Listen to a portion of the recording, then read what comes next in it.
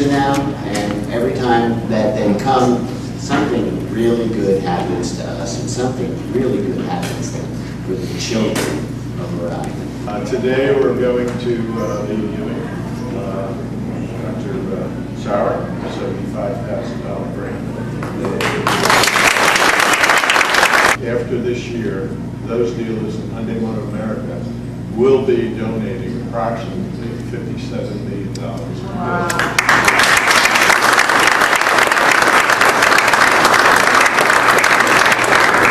This year, the Hyundai Dealers of America will be donating more than $3 million to 43 hospitals throughout the United States.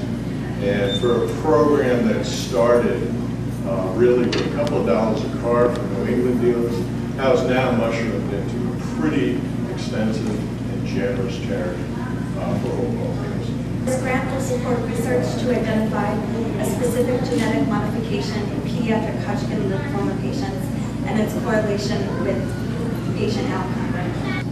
In the next year, cancer centers all across the country will be given $10,000 to make a place just for teens.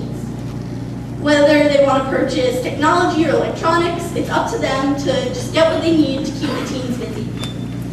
So now, on behalf of Hyundai's Hope on Wheels, I'm excited to present Hasbro Children's Hospital with a Hyundai Hotspot Award for up to $10,000 for any purchase of technology or electronics for the hospital's teen center.